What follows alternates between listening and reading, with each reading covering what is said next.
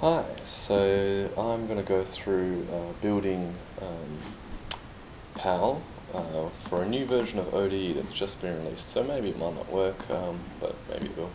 So the first thing I did was download a new version of ODE and set it to being creating a release DLL. I did run PreMake before that, but that's on the wiki. You can read how to do that there.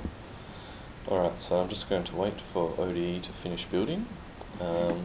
One of the other things I've already done obviously is download PAL from the SVN, and that's all up to date. So just waiting for ODE to finish building, and there we go. So we're done with that now.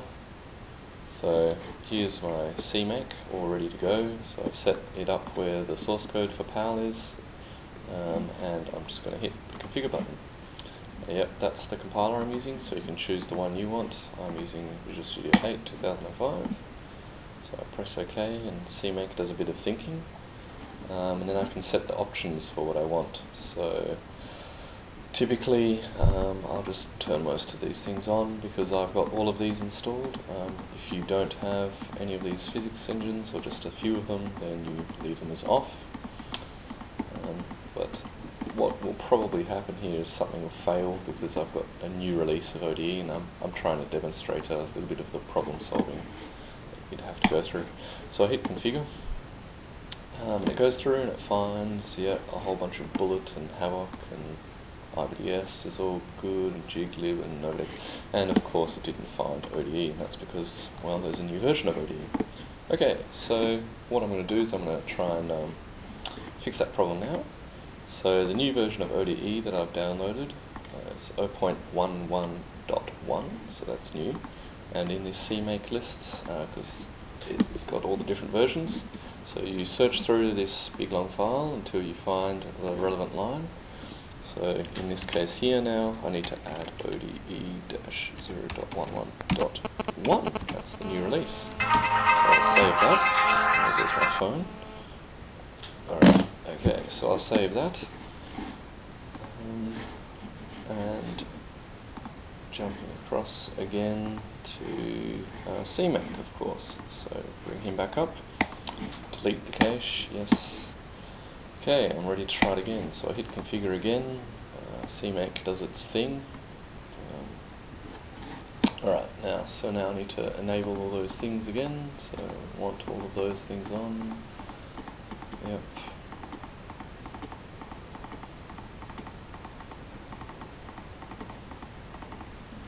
It's all good. Okay, now hit configure. So with any luck now, we will have solved that problem that we had just a moment ago. And there we go. CMake's found all of the ODE components that were required. So note that I actually had to, before I did this video, I compiled the debug version of ODE. So we need to do both for everything to be found. I'm not sure why this problem happens. This seems to happen a fair bit. So we just have to copy, paste, and the name of the library it's trying to find there is JigLib. So okay, all good, it does that. Check through everything and everything seems fine. Fix up any problems that you might have. Just confirm that SDL library. That shouldn't have this one in it, so hit that. Alright. Okay, so again, a few people have noticed that causes problems, but now we've got hopefully all the bits we need for SDL. Hit configure, press OK, and so now it goes off and it thinks and it's generating some stuff. So now I should be able to find the build code somewhere. So here we go, there's my solution. So I'm all ready to go now. So let's go select release, perhaps build the ODE PAL version. So this is going through and building libpal because that's a dependency. So it's going through and hopefully compiling with no errors. Yep, going through building ODE, again no errors. It's all good. Now the thing to note is that it's placed everything here now release directory. So that's where our ODE DLL got copied to. That's where the libpal ODE that we just compiled got copied to. So if I build, let's cancel that. I don't want to wait for it to build everything. So I'm just going to go to PAL demo. I'm just going to build test lib. And just for the purposes of this demonstration, I might disable all these dependencies here, so we can just build this without needing to wait for all of those other physics engines to build. Alright, so off it goes. It's building some of these different demos for the PAL system. So when that's done, there we go. Oh, 2 errors, that's not good. So again, that's probably happened because of the SDL issue that we've been having. So if I look through here, you can see that it's got the SDL lib, but it doesn't have the SDL main lib for some reason. SDL main. Alright, try that again. Alright, so now it links and into the release. Here we have the PAL demo. We can run this. The only engine we compiled was ODE. Just try dropping some objects, and hooray, we can drop some objects down. Now, one of the most obvious things that people try is to build it and run it straight out of there by pressing the F5 key.